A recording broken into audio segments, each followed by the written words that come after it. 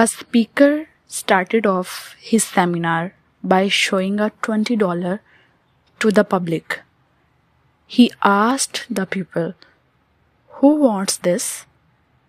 There was no surprise to see that all of them lifted their hands.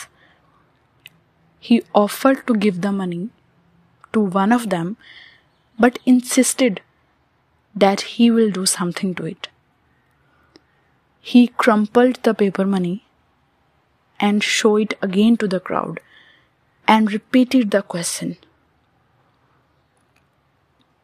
Still, everyone raised the hand.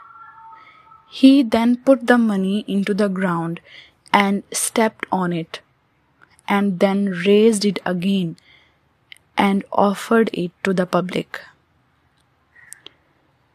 The people gathered there still showed interest to take that money, despite seeing how dirty the note was.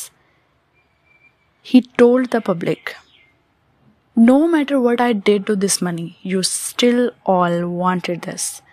You all went in favor of my offer just because the value of money never decreased despite what all I did to it.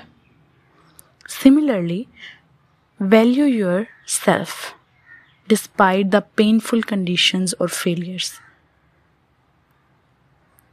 So the moral is, believe in yourself and work hard to achieve success.